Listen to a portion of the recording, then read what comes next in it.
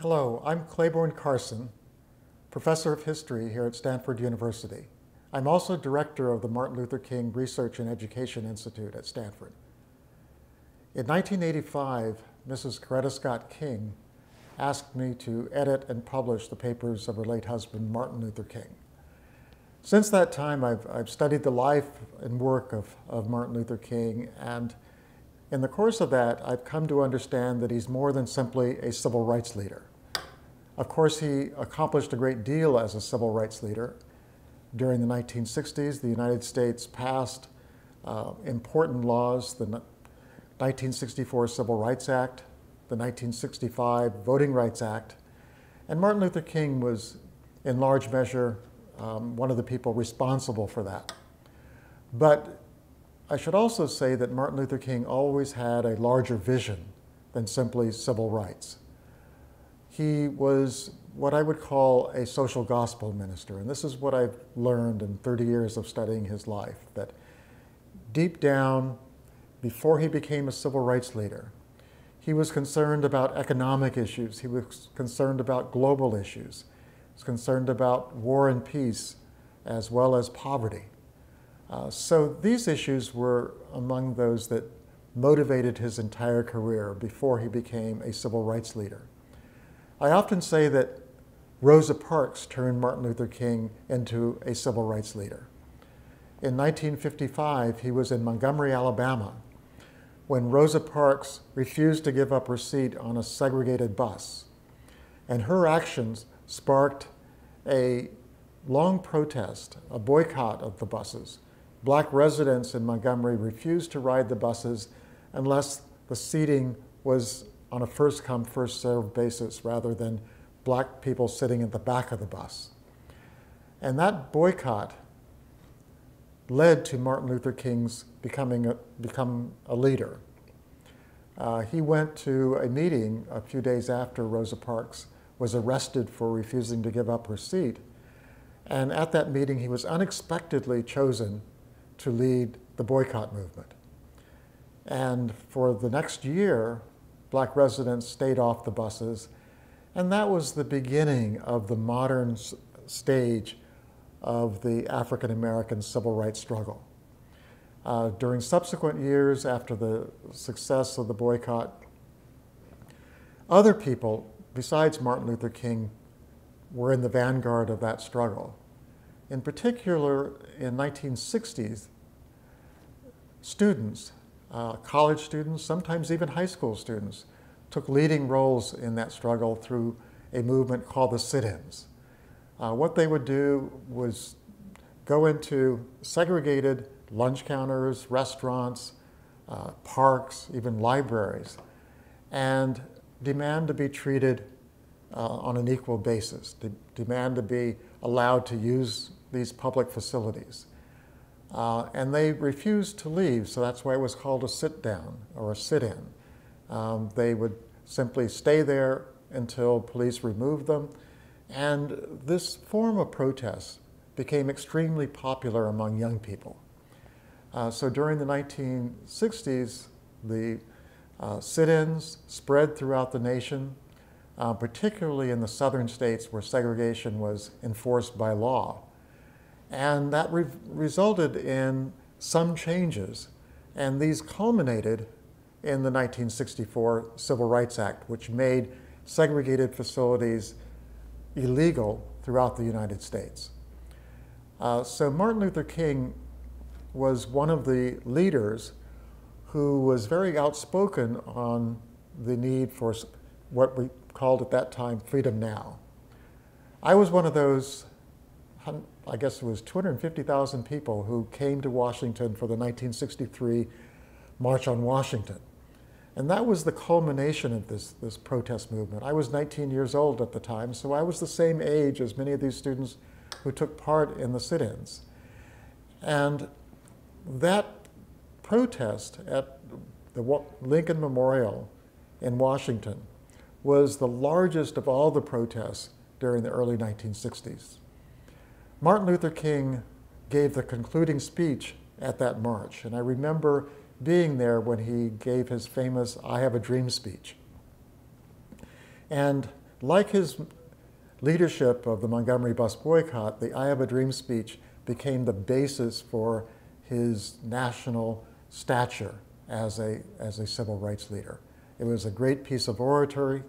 He called upon the nation to live up to its ideals that were expressed in the Declaration of Independence, that all men are created equal and they're endowed by their Creator with certain inalienable rights of life, liberty, and the pursuit of happiness. So he was saying these were the words that justified the establishment of the United States as a nation. They were written by Thomas Jefferson, but the nation had never really lived up to that. So his speech was a call for Americans to live up to those ideals. After that, the major goal of the movement became voting rights. And this culminated in a march from Selma, Alabama to Montgomery, Alabama, that Martin Luther King participated in. And it led to President Lyndon Johnson introducing voting rights legislation that was passed in 1965. Now, Martin Luther King, if he had simply been a civil rights leader, he might have retired after the 1965 protest. But because he was concerned about broader issues, economic issues, political issues, issues of war and peace, he decided to continue his activism. And in fact, in some ways, he became more intensely involved. He went to Chicago and helped participate in the Chicago campaign, which was concerned about issues of segregation in housing, issues about employment opportunities. All of these issues that concern the black community, even in places where there was no racial segregation, at least legally segregated facilities. So Martin Luther King, during the period after 1965, became much more widely known for what I would consider his visionary ideas. He saw the African American struggle as part of a worldwide struggle. People around the world were fighting for their citizenship rights, especially people in European colonies, people who were dominated by other nations. They were fighting for the right to be free to determine their own destiny.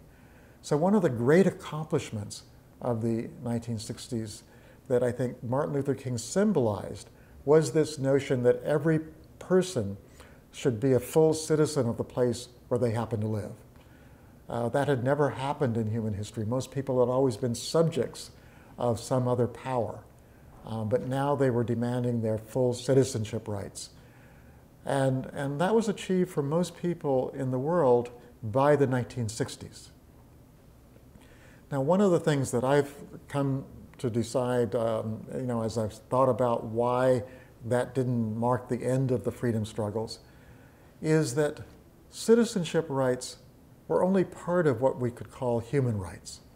That is, citizenship rights apply to the rights that you have as a citizen of your country. But human rights apply to the rights that you should have simply as a human being, the rights that you would carry with you even if you left your country and went to another country. And one thing that I've concluded is that by accomplishing citizenship rights, we have become more complacent about human rights. And I think it was human rights that was at the forefront of what Martin Luther King was fighting for after 1965. He saw this in a global context, and he said that now that we have citizenship rights, we need to use those citizenship rights to fight for a broadening of human rights. And I think that over the last 50 years, one of the things we've found is that that complacency, that reluctance to move from civil rights to human rights is one of the reasons why we have movements, for example, in the United States, the Black Lives Matter movement. What they are protesting against is not the denial of citizenship rights per se. What they're seeing is that whatever citizenship rights you might have, they can still be denied if you can be shot by a policeman, without cause, or if you can have your human rights denied, often by governments themselves or the people acting on behalf of governments. So I think in the world today, Martin Luther King's ideas still have a great deal of relevance. What we see in him is someone speaking about the issues not just of yesterday, not just the issues of legalized segregation in the American South, but the global issue of human rights. And I think Martin Luther King made one of his greatest statements on human rights when he received the 1964 Nobel Prize for Peace. And if you go and look at his lecture that he delivered the day after receiving the prize, what you see is Martin Luther King laying out a broad agenda in which he says there are three central evils in the world. One of them is racial discrimination, and we still see evidence of that throughout the world. People of color, black people particularly, are often denied equal treatment by the authorities, but whether that be police or by governments. And we still need to deal with this issue of racial oppression. But he said there are two other issues that should be foremost in our agenda. The second one was poverty. He said that this is a global issue. And we've seen that that is true, despite the gains of the 1960s, despite the fact that people have full citizenship rights, they often don't have economic opportunity. And this is a global problem, and I think from King's perspective, we'll only solve it when we see it as a global problem. Because poor people throughout the world are always going to want to move to areas where they have greater economic opportunity, and often they are denied that right.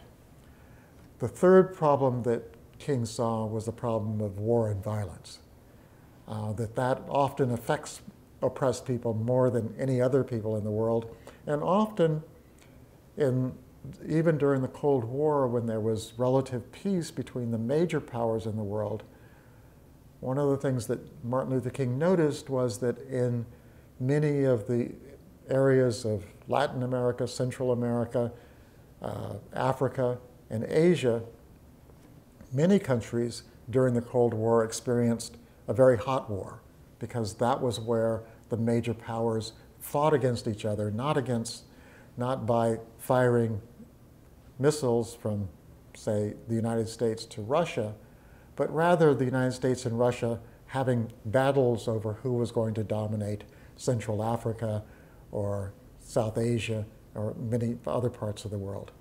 And the victims of these wars were often people who were also poor and also victims of racial oppression.